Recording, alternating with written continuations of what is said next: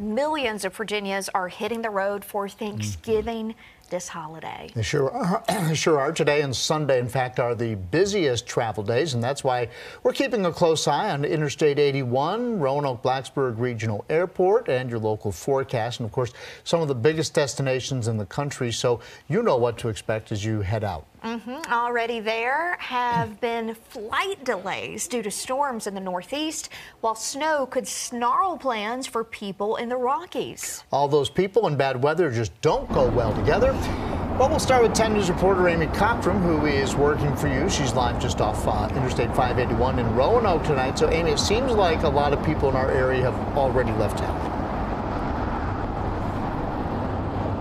John and Rachel, they're traveling all over, some just heading east towards Richmond, others heading out of state.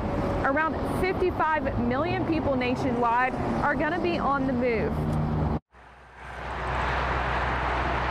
It's rush hour all the time the day before Thanksgiving. Everyone eager to get to the dining room table as fast as they can.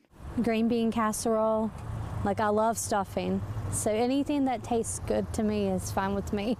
Sweet potatoes, but it's got to be sweet potatoes with marshmallows. Drivers say they've seen some traffic on their way, but they're finding different ways to cope. I think one of the most stressful things is when you hit that traffic and just giving yourself all the time you can. We'll probably just avoid traffic by taking the back roads and, hopefully the traffic isn't too bad, but we'll wait and see.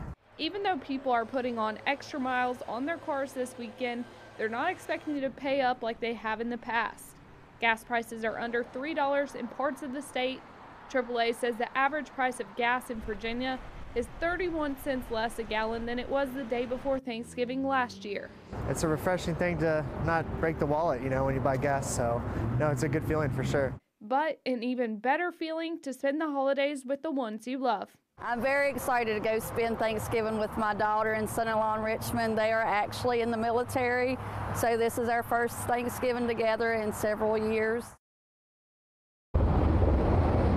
Definitely want to take your time if you're out on the roads this Thanksgiving holiday weekend. Last year's holiday saw around 2,000 crashes in Virginia.